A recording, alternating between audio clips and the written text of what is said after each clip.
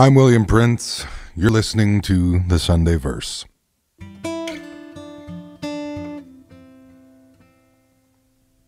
Welcome back, everyone. I'm here with Julie Penner, coming to you from the Song Shop in Winnipeg, Manitoba.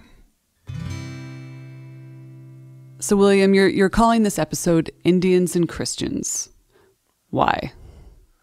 Well, for starters, so we don't get lost in it, Indians is very tongue-in-cheek. I've never identified as an Indian person in my life. For a long time, it was Aboriginal people. And I always liked the original part of that, but truthfully, Aboriginal and Indian, these are terms given by the government to identify us, whereas we prefer the first inhabitants of the land, the First Nations people, and that encompasses all the different territories. I come from Treaty 1 territory, representing Treaty 1 gospel between these different places I've been and lived. The American Indian, that's still a common phrase for any American listeners. I understand that even Native people, First Nations people from the States may prefer Indian. That's the thing. But just where I'm coming from, it's a bit of a mislabel for Treaty 1 territory, First Nations people.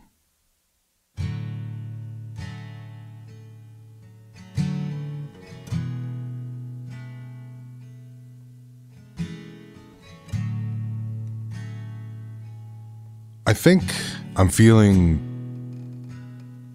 protective. I am anxious. I'm truthfully anxious to put it into the world to be listened to.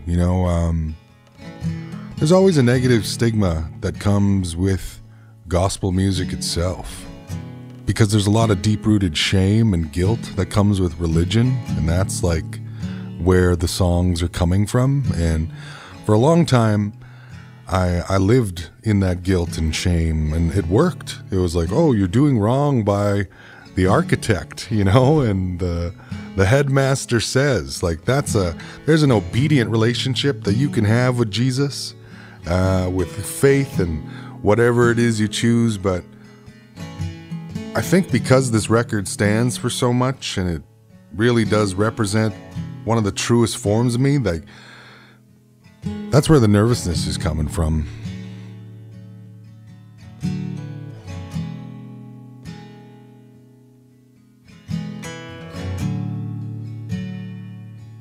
It's because I really have to be truthful about it all.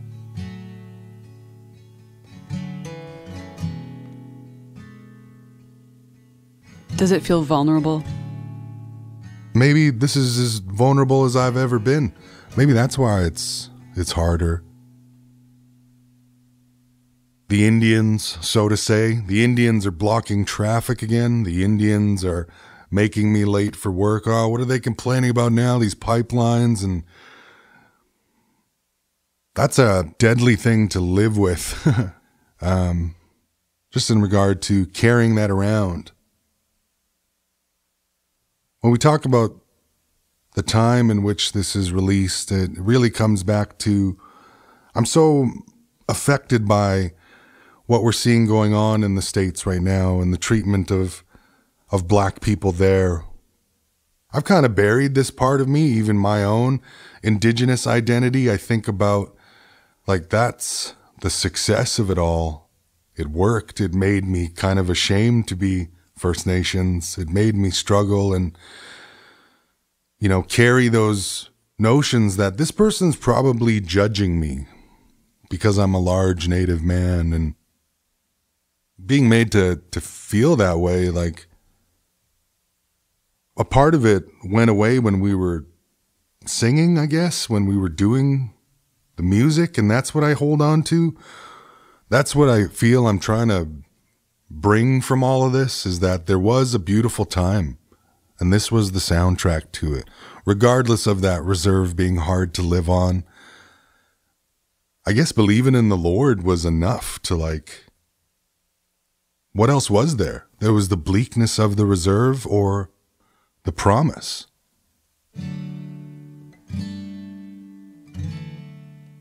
So I see why it works.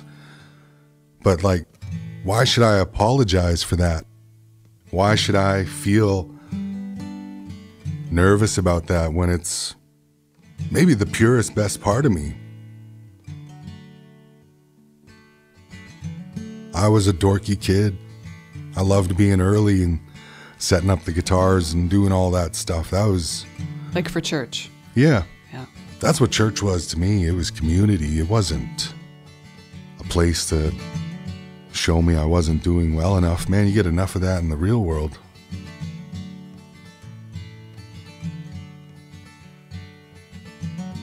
Songs that you sang in church would be some of the first songs that you ever learned to sing, right? Yeah. I mean, church, I grew up going to church. And it's true, you know, as a kid, it's not about dogma. It's not about all that kind of stuff. It really is about community and seeing the same people all the time and singing the songs. And you learn how to sing with other people. And there's so many great harmonies on your record. It's one of my favorite things about your new record is all the backup singers all singing together. It makes you feel like you can hear all the people in the room with you. And it's a really comforting feeling. That's the beauty of it too, is that this is the first record made that way, where the one take was even more important. We were a band doing this together at the same time, just like it would have been there. It was the only way to make this happen. And again, being nervous there, like to try it this way. And it turned out to be the best record. Well, one of the best sounds you could ask for. I think of a cousin of mine who's very traditional and would make Bible jokes to me growing up, and we would all kind of have a back and forth rapport. And it was just that same community of teasing that First Nations people are so renowned for. And it's a beautiful communal thing. And we understood, we respected each other as much as we were joking. It was always about the respect. And it's an interesting thing to be a First Nations man and sing those songs. I never questioned when my dad did it. I just thought it was fun. And it was really in the adulthood that I learned, where this comes from and what it actually is and what its intention was. I always thought that if I really fully embraced that history, maybe I would scare off listeners or I wouldn't be as appealing. Your religious history, your Christian background, you mean? You felt like both of these backgrounds we're talking about on this record, where it's, First Nations man, and, at one time identifying as a Christian. The irony isn't lost on me, is what I'm trying to say.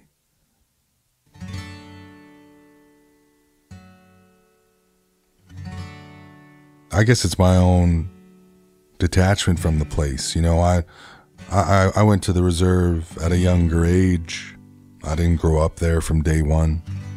And I didn't have to stay there as long as some have, living under the conditions. And we were doing the best with what we had. And at that time, it was this music. It was everything to me, what it stood for, and getting better at playing in a band, and in hopes of this will help me lay the foundation for the songs I want to write for myself one day.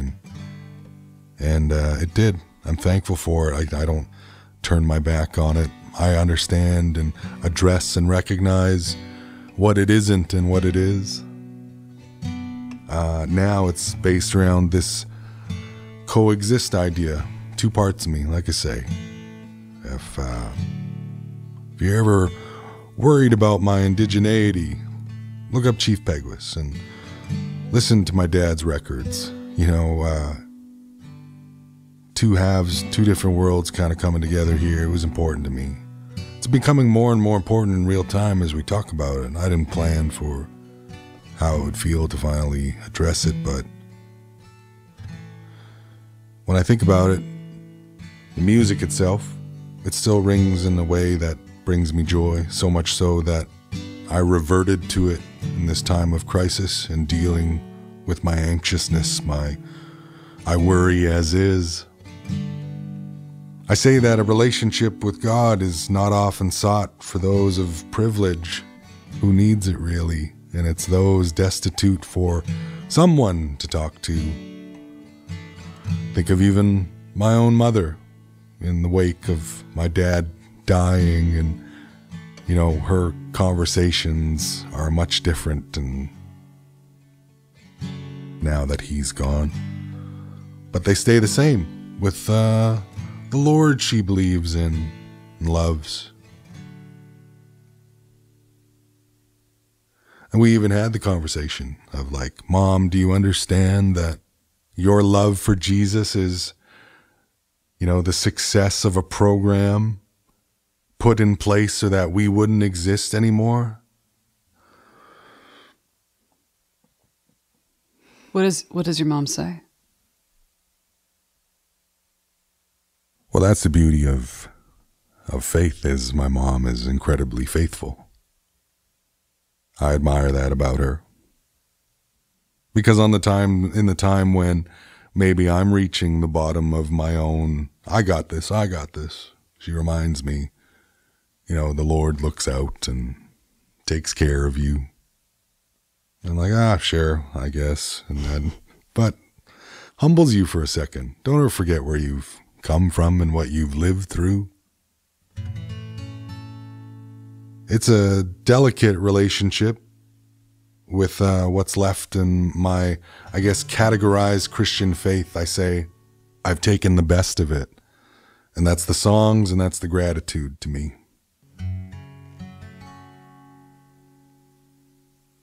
The song that we're going to feature in this episode is called All His Children, and it was a big hit for Charley Pride. What do you have to say about Charley Pride? He was one of your family's favorite artists when you were growing up?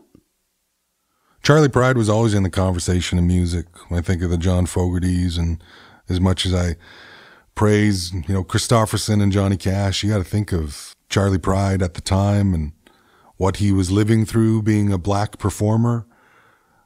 I think of how that song lived with my dad so much. He would always sing that undeniable chorus. It was so beautiful. And I would find myself, when I just felt like singing nothing else, like I would go back to these songs that are on this record in a way, just to warm up before a show. And this song especially is one that I'm proud of.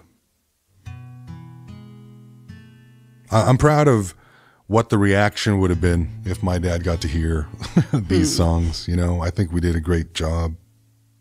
But Charley Pride, and I drew these interesting parallels to my own journey. Like I received a number of comments in the beginning of my career where it's like I heard you somewhere and I looked you up and I was blown away by the fact that you're First Nations from here. Again, that whole, wow, he's great for a native guy. And I was reflecting upon how when people would hear Charley Pride on the radio and then go to one of his concerts and be totally struck that a charming, strapping black man would come out and sing with that voice and command the audience. And that's in days when racial issues were more strained than like we said, were they more strained?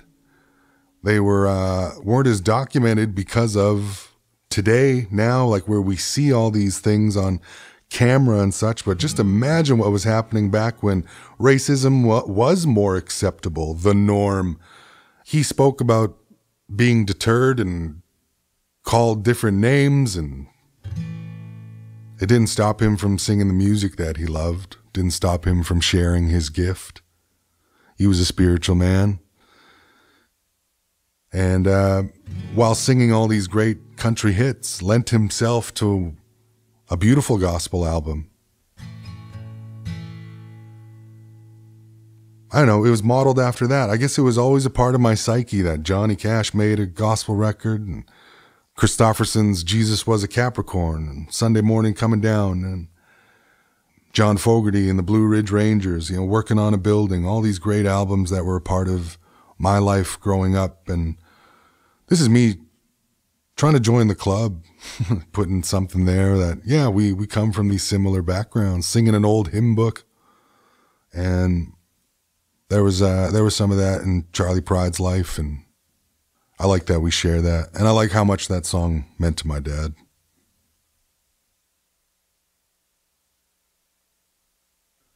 Thank you for listening to the Sunday Verse. From my new album, Gospel First Nation, this is All His Children.